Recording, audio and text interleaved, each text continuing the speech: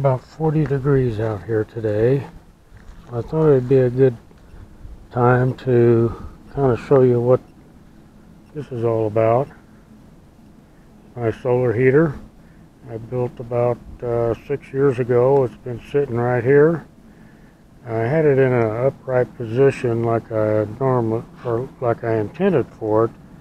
However, it was pointing in a small room, and it was making it too hot in there. But I have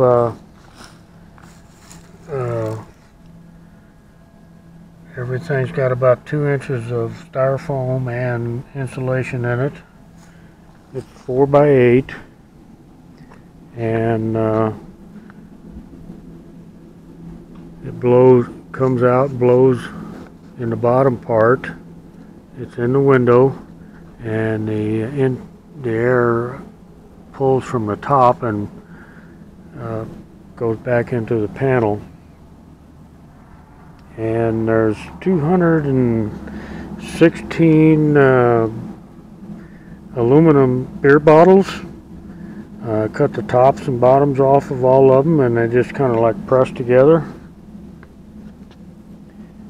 And right here, this panel's kind of dirty right now. It's a corrugated panel.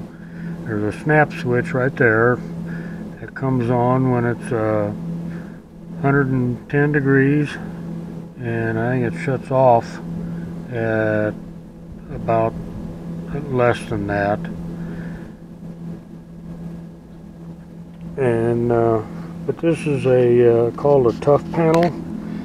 It's UV protected, and it does clean up. I just haven't. It just still works so good that I just didn't bother with doing anything.